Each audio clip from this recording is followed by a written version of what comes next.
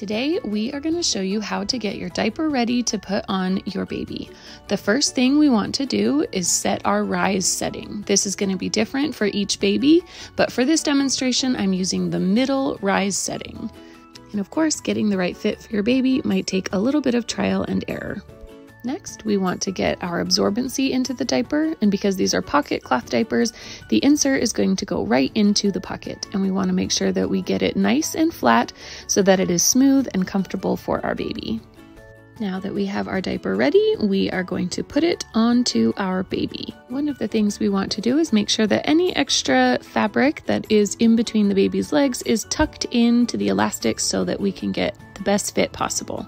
As you can see, we have 2 rows of snaps on the panel. We have top snaps and we have a bottom snap. We're going to want to snap the top snaps first and then the bottom, and then we are going to repeat that on the other side.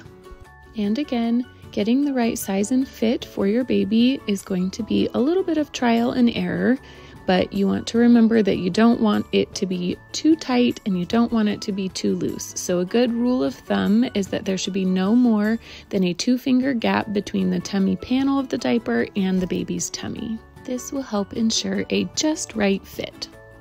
Tucking bottom fabric under the diaper panel will also help ensure a more comfortable fit for the baby. As well, tucking the bilateral fabric into the leg creases along the elastic will help prevent leaks and discomfort.